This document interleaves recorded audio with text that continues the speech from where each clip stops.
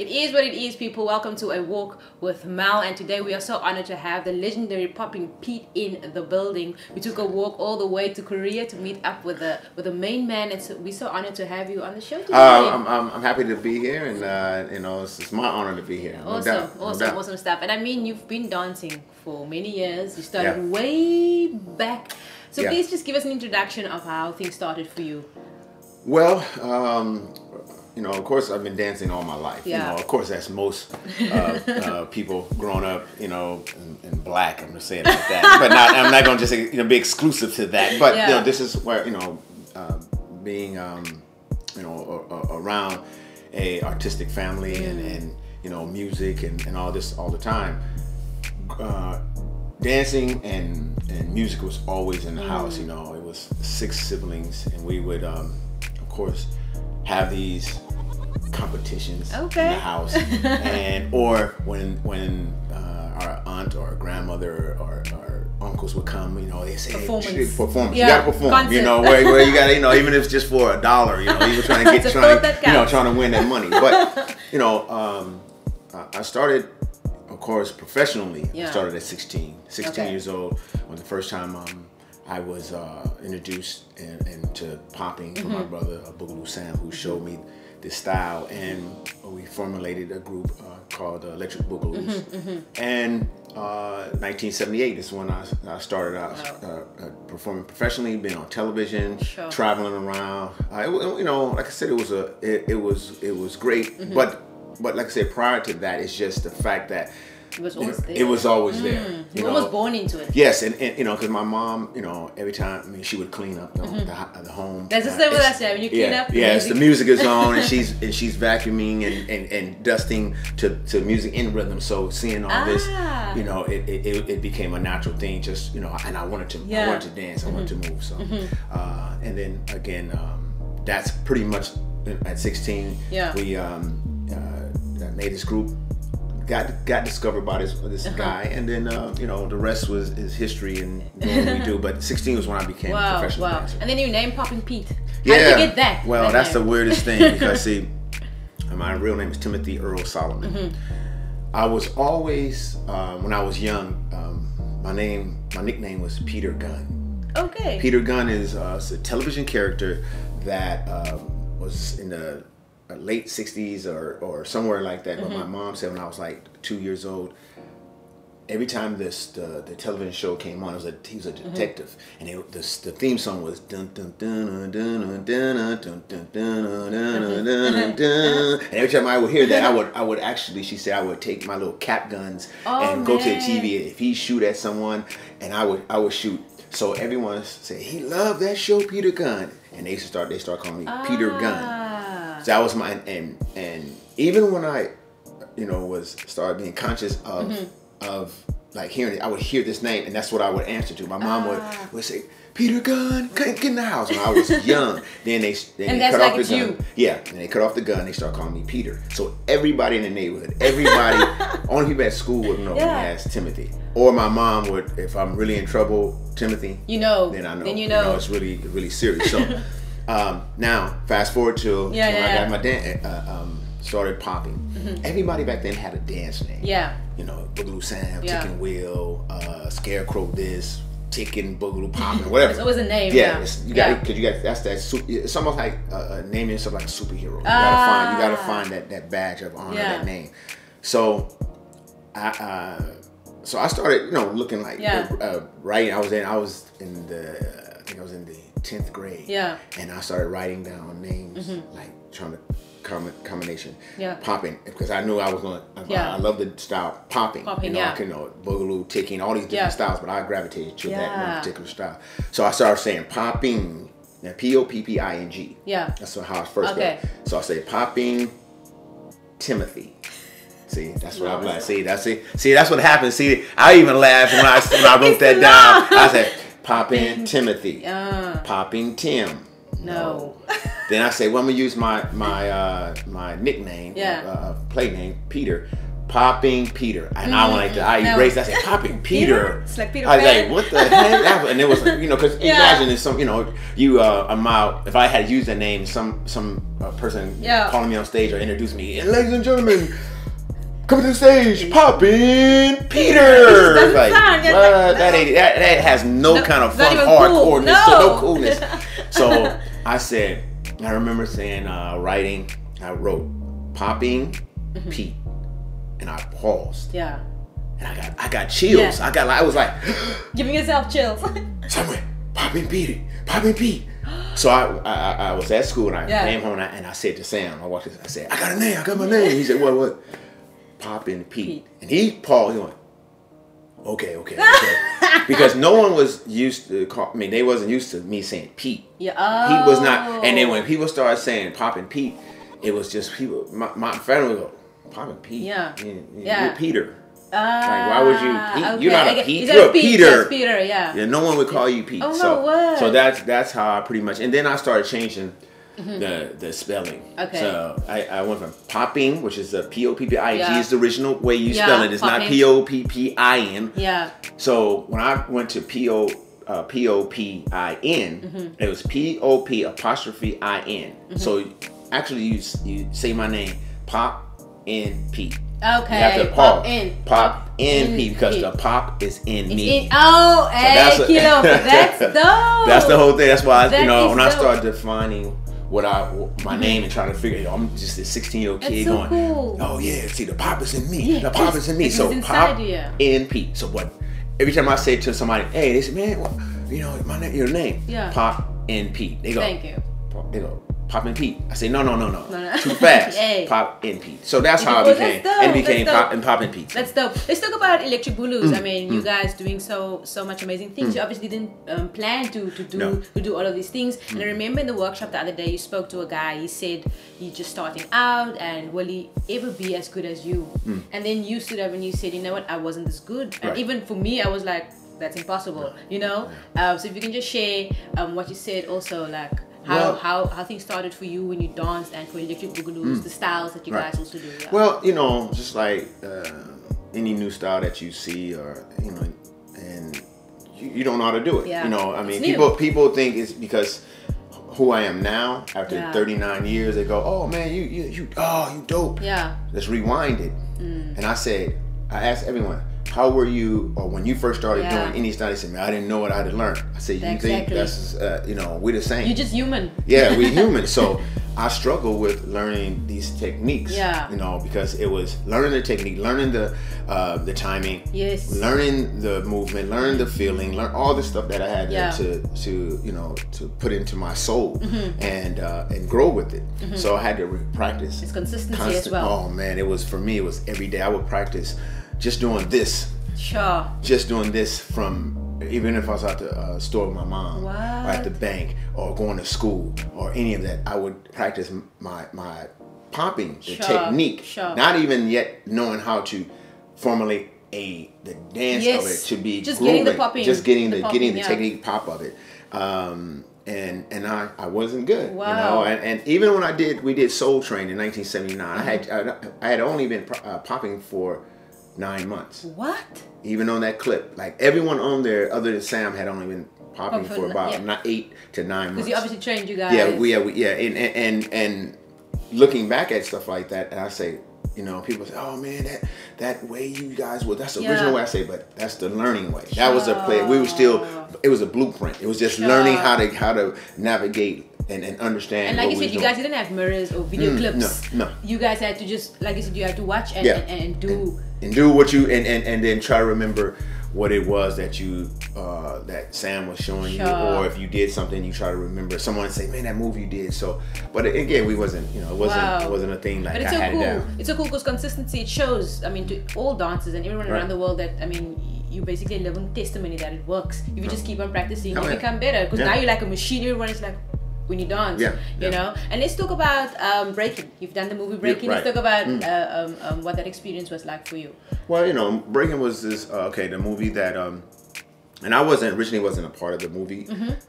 Actually, when they cast for the movie, I was in London, And when it was writing, it was 1983. We came back in 83. 84 came, and they started filming the movie. And I think they were not halfway through the movie, but someone told me that they wrote our characters that I ended up playing into the movie because they needed Turbo and Ozone to have a rival. Okay. Actually, Popin was already doing the movie, but he was doing the movie as maybe on their team at some point. So I got a call actually from Shabadoo and they said, hey, they want you to come in because they got a part for you and this and that. And I'm like, wait, really? Wow. So this happened like that? Yeah, Not yeah. Like you planned? No, I was just at home. I heard about the people doing the movie and everybody I knew who was in the movie. I was like, happy for them. So when they wrote this part in, they said we had speaking lines and we're going to be the dance rival. So I was living in Fresno then. Cool. I went to LA and then it was cool. For me, but what a lot of people don't understand about the movie, for me, it wasn't as realistic as, because we never spoke like that, we never dressed like that. I get what you're saying. So a lot of the authenticity of what we did and what actually happened wasn't, yes, the battles and all that stuff you see, that all that kind of stuff happened, but for me it was the dialogue and clothes.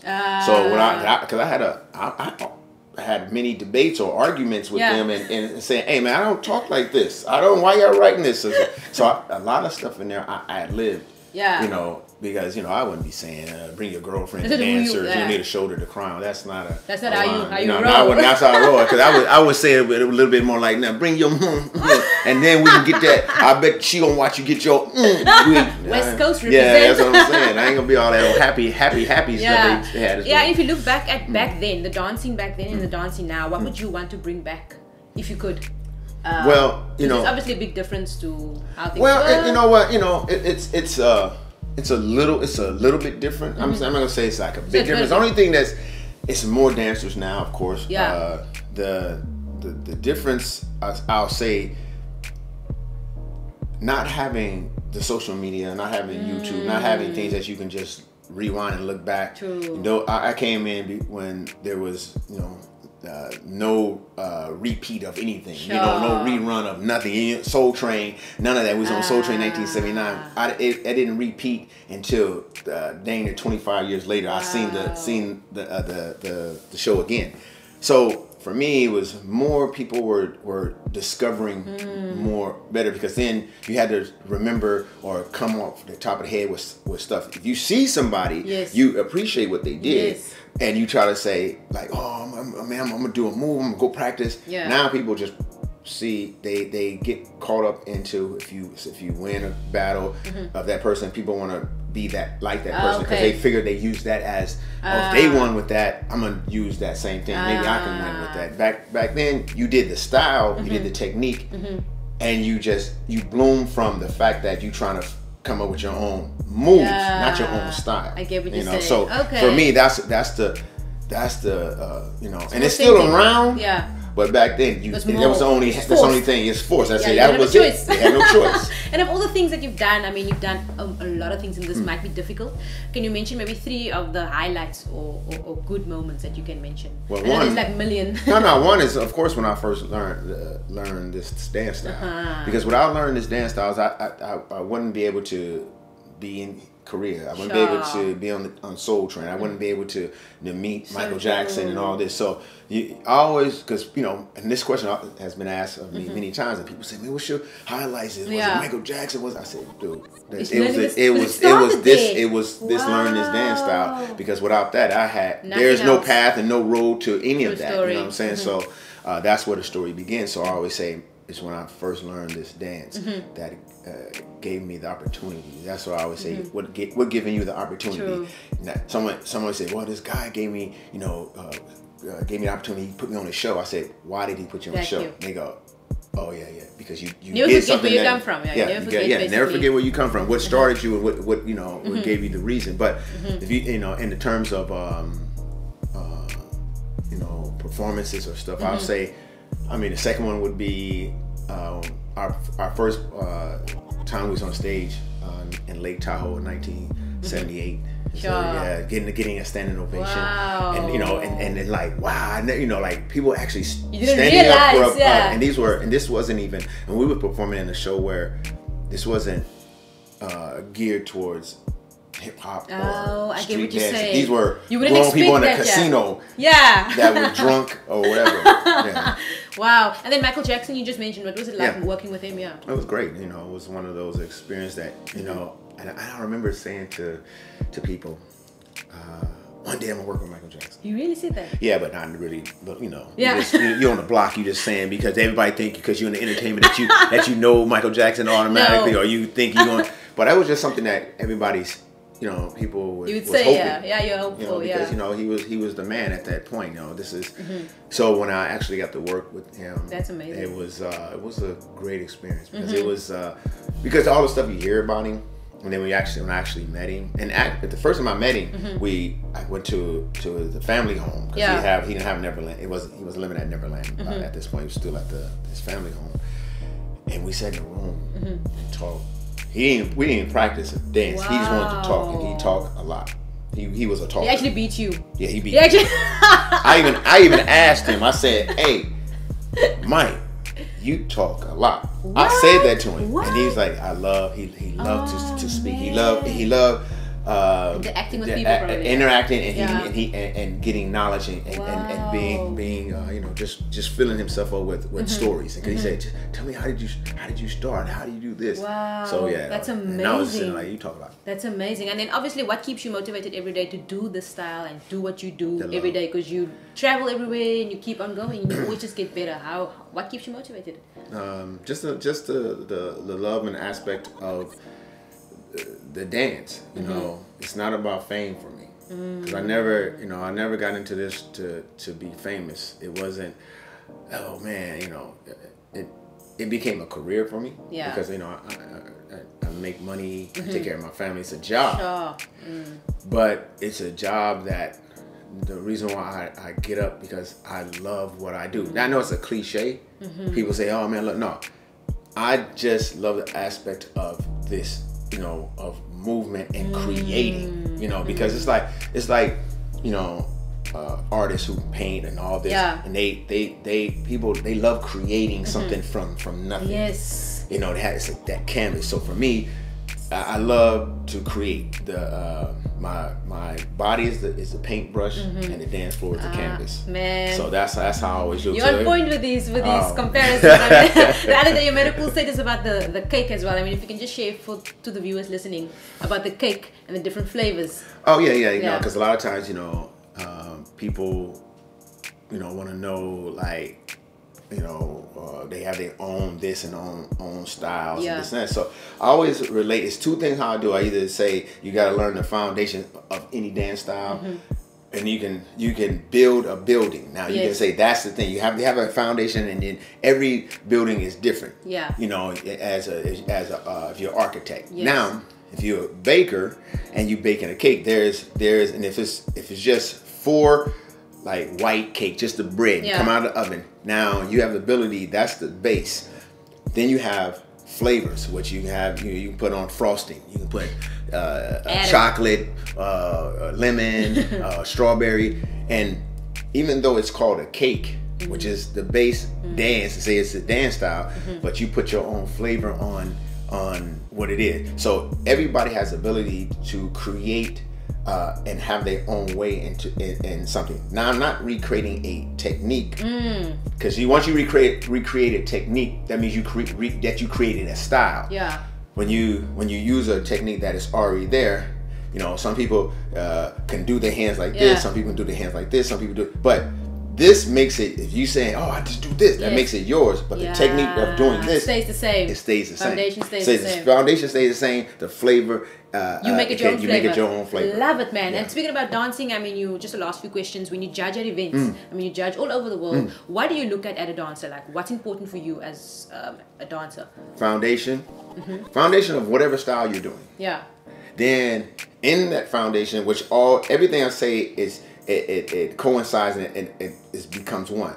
Creation, foundation, creation, feeling, stuff like that. Where people can recognize what you're doing. Say, oh, you're popping. Oh, that's the technique. Then out of the technique, there is improvisation or imagination, where you're taking, like, you plant a seed, and and again, you can plant the same seed in the same soil, four seeds. Each one of those seeds of the same plant's gonna grow, but they're gonna grow differently. Yes. The branches gonna come out. They're gonna be this way. Some are gonna, it's gonna be this. Leaves gonna be like this. So I look for people to have self-creation in what they do. So, but under that is still that I know it's that plant. Oh, it's 4 different plants. I know what they're called, but I actually, he came out. You always come up with something new. I think you should just write a book. With all your quotes and just keep it, because I might bite it and just make a sentence and say it's mine. Jokes. No, that's what. Actually, that's in the works. Really, that's in the works. That's in the works. Really just because I mean, you always have something new to explain to make it easy for people to understand. And that's how I learned, because everything for me had to become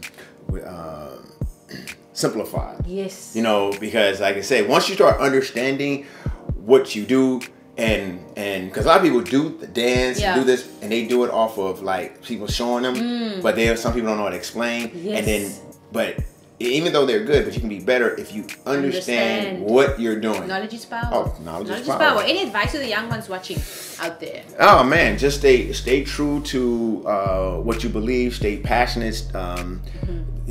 Stay drama free. Yes. The thing that when you're training, or when you in any dance style, train yourself.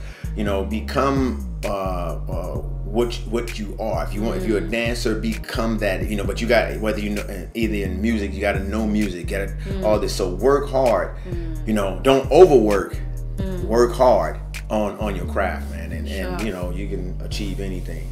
Love it. And then take your time. You gotta crawl before you walk, and you gotta walk before you run. Yeah, love it. Love it you say that, because sometimes you push like for me also, I'm impatient. You want to get there already. But each journey is different. Yeah. Each journey is different. And everybody's it's an instant kind of thing to everybody, because you push a button on, you can instantly become popular. Nowadays it's like just boom, hashtag a lot of followers, hashtag popular lifestyle. It doesn't work like that. But it's all good. We leave that. Yeah. Then if people want to book you, how does that work? And any social media that you want to share? Popin Pete, on Facebook all day. Popin Pete. Very important. It's only one P in my name. Popin Pete. You can hit me also on my my email, popinpete@gmail.com. And all that good stuff. So awesome. I'm not giving you my telephone number, because then y'all be calling me all day and texting me and all that. What you doing? Can you help me out? No, it doesn't work like that. Thank you so much for sharing, and thank you for always staying humble. Even though your technique is on this level, and your dancing is in such a great level, that status that you made again, where you say you respect that more, and that is what I see in you, that you're always humble, even though you are on this. Because level. I don't look at myself as on any level. I look at myself as a dancer. You don't feel that you're better than anyone else. I never call myself a legend. I'm the same as anyone else, or I'm that person that if you saying I want to be like or get to. If you want to follow me on that kind of thing, of the work ethic that I do, fine. But trying to be, I'm not that person that's like, oh, I'm a star. I'm on that. It comes with the territory. If that's what people put, or status they put you on, that's up to them. But for me, I don't walk around like this. I'm not that. For me, I'm just this dancer that does what he does and love what he do. Love it, man. Thank you so much for joining us on the show, man. Sharing so much knowledge. That's it from me, Mel. You fell and Uncle Pete signing out. All day, that's how we do. All day. All day, every day. Oh, man. That was cool. Dope. Thank you, Uncle Pete. Man. You're the best.